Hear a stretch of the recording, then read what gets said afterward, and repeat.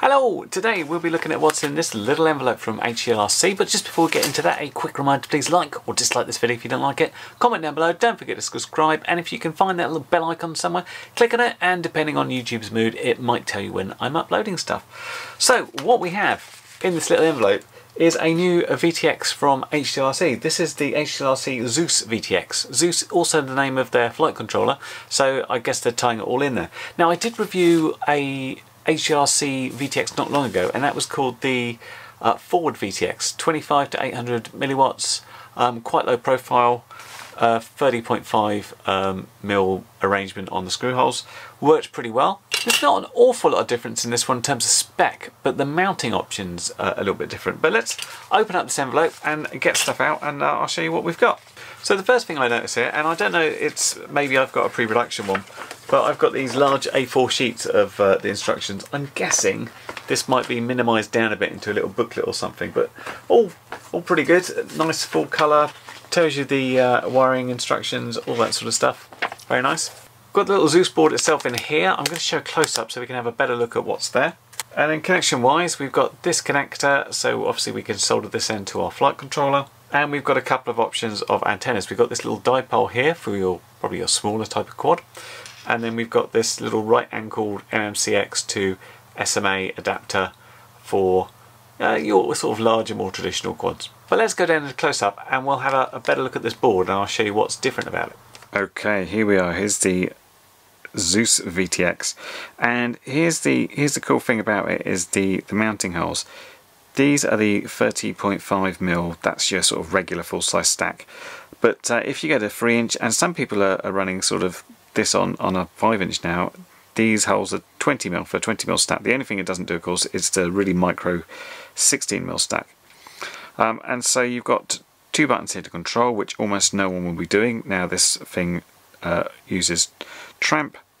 We've got the connector there for all those inputs, but we've also got solder pads if you want to go in there and keep it more low profile. And this is quite nice. You've got different LEDs for your power, your band, your channel. Although quite how easy it is to see that, because that will normally be sort of sat like that, is another question. And if we can compare it to the old forward VTX, there's quite a difference really, both in terms of physical size and some of the bits you've got on the board there. I don't think this had much of a sort of indication of saying what it was on with LEDs. If so, it was kind of like work out what the combination of lights is. This had a microphone on it, and so does this just here. I talked to HGLRC about this actually, because I said, oh, how's your microphone? Normally I use a bit of foam over to get cleaner sound, and they said, yep, do that. That's what we do as well. So as per yet, I haven't managed to get super clean audio out of any of these little microphones, but we'll give it another try on that one. So as you can see that if you want to mount it to any, these, you've got a little dotted line there. You can literally just snap these off with a pair of pliers, and then it's your 20 mil board. But yeah, that should be interesting to test. We'll be putting this on this quad again. I think this has still got the forward VTX in there, so it should be pretty easy, but I'll show you what happens when we open that up and how easily this drops down or not. Let's have a look. Okay, so that's the new VTX installed, and you see I've just got this piece of foam. It's kind of loose. I've just cut a little slit to put it along there, and it's kind of held in a little bit by that. I wouldn't be surprised if that flies off mid-flight, but I didn't want to put it down too tight and compress it, so that's my little thing there. I expected this to be a little easy to get in. The reason it wasn't completely easy is because it turned out in this forward MTX I took out, I'd soldered on. So in order to not go back into the flight controller and rip that out, I soldered this one in again, and that was a little bit tight, but hey, it went in okay. So basically I'm going to shut the top on this and take it out for a fly when it stops raining. Hello, here we are on a pretty cold, and it's very wet on the ground, but otherwise absolutely gorgeous. Lovely and clear, but so cold now. At least the wind's not up, that's the main thing. But anyway, we got the VTX installed, so I want to try and do the normal thing, and that's sort of go out on the various ranges of power and see how it looks. See if we've see if we've got any problems, how we can induce breakup, how's it look generally, is there any noise, that sort of thing. So let's get to it.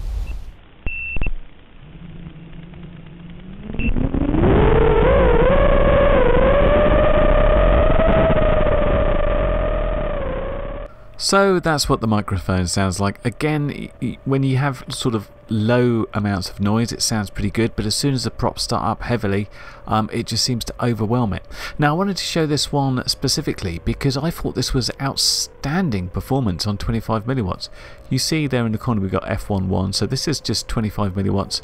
I am more worried at this point about the control signal being lost with the RSI going pretty low, but normally I would expect quite a bit of noise here and a little bit of snow starting to appear, but this is really good. I was really impressed with this, and as we come along and sort of under this open barn thing, we don't get any flickers of anything, so that was good out to about 500 meters without displaying any problems. Now, I should explain this was the Nebula micro camera from Eachine and Cadex that I reviewed a week or two ago, so I wasn't particularly impressed with the camera, and you can see I'm missing the bottom part of the OSD, which I cocked up when I set up the camera, but you can ignore that bit because we're just looking at pretty much how much snow or noise or anything we've got through the signal. I wanted to use the VTX for a while, so I actually tried it with a couple of cameras just to make sure I had a good point of view about it, essentially. So this is just the landing on 25, and I'll show you what happens with the other powers here if we do a sort of split screen and have a look. As mentioned, this one uses the tramp protocol, so it's pretty easy to go in through your OSD and change things. Interesting point here, I was going in to change the power to 200 and I managed to cock up my movements and put it in pit mode instead, and you can see pit mode goes to really low power. Normally when I'm this close I'm thinking, oh, I can just go back in and easily set it back again. I had to get the quad very close by to be able to actually see enough on the OSD to change it, so pretty good if you're racing in any sort of team event, or even if you're individual and you crash, you can get it immediately into pit mode and you won't be disturbing anybody else's picture, which is a good thing. So here's the split screen, and I've included the 25 milliwatts of what we just did, and there is a 100 milliwatt setting as well. I didn't put that on mainly because I just thought, you know, it'll look pretty much the same, and I didn't have enough space on the screen. But one bizarre thing about this is how similar they all look. Normally 25 milliwatts you can really tell is 25 milliwatts, and as soon as you get to 200 milliwatts the larger powers kind of look the same, but I always like to see the higher power because sometimes that higher power can induce some sort of screen artifacts and noise, and we just don't have any of that in this. It's all very clean. We've got some flickering on the blue which seems to come from the camera, and if you look at the 400 milliwatts there's a bit of water on the lens. That's the only real difference here, apart from the fact that despite me trying to do vaguely the same flight 4 times, it's all coming out slightly different, but you get the idea. We seem to have a nice clean display on the various powers. There's no sort of interference or noise caused by going higher, and we've got an outstanding sort of picture on 25 milliwatts. One thing I can't do because I haven't got the equipment is actually check the power that's coming out to say yes, this is definitely 25 and this is definitely 200, so I have to take that on face value, but from what we're getting here, yeah, 25 milliwatts looks very good. The other powers also coming in very clean, no noise or anything like that, so that's really good. Very nice so far.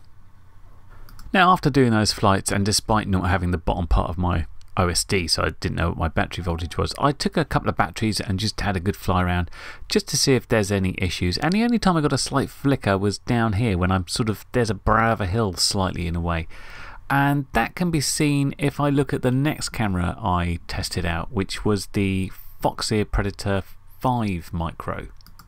And this is in a very similar section where we're trying to go through the brow of a hill and there's a couple of trees in the way.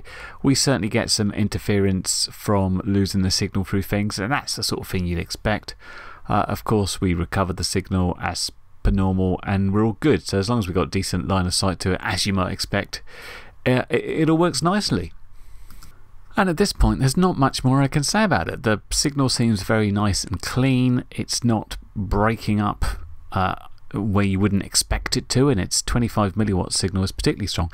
Just a shame I tried it with 2 cameras, none of which that I particularly thought were very good, which is a bit of a shame, but I can't blame any of that on the VTX itself. So yeah, pretty good. Had a good old time with it and a good old fly. Well, there you go. This little VTX performed very well, and I was particularly impressed by the 25 milliwatt performance, possibly the best I've seen out of any VTX I've used doing that same old loop. I always get static there, and I wasn't getting any breakup at all. In fact, all the different modes look practically identical, so I think this could take you for a long way. I mean, the big difference between this and a lot of other VTXs is the fact you can mount it on your 30.5mm stack or your 20mm stack. So generally your 5 inches or your 3 inches are catered for. Now I put it on a 5 inch. In the future I'm hoping to put this one on a 3 inch because I have a 3 inch quad that I need to kind of rebuild a bit. I just don't know how long it's going to be till I get around to doing that. Now the only misstep for me is the LEDs. I think these LEDs are very useful to say, oh, I'm on this band and this channel and this power. It's just, you can't see them. Normally on a stack, you're going to be like that. So you can't sort of just peek under. So either the LEDs need to be sort of on the top or on the side. I mean, even if you're on a sort of standalone thing, not in a stack, it's still, because they're up the other way. And I think you want to have it this way because that's where all the heat components are. So you want the heat to rise up there. You wouldn't want it that way up. So yeah, that's the only problem. Great idea, just can't see them. But for the majority of people, of course, you'd be using tramp protocol to go and change this, so it's not a big deal anyway. Everything else is good. Currently, and I don't normally like to talk about prices because prices changed. This is on offer for it's like $23.79 on HGLRC's website, which is a crazy sort of price for the sort of thing you're getting there. So that's a good deal at the moment. I just don't know how long it's going to last because the normal price is like $39.99. So just be aware that if you're in the market for one, I don't know if this is part of the Black Friday thing, but yeah, the link's down there, and so you can check it out in more detail. Anyway, this has been the Zeus VTX from HGLRC and was kindly supplied by HGLRC for review, so thanks very much to those guys. And as I said before, you can find links down below for where you can check this out in more detail. Hope the review's been helpful. I'll catch you next one. Bye for now. Well, you've made it to the end of the video, so thanks once again for watching.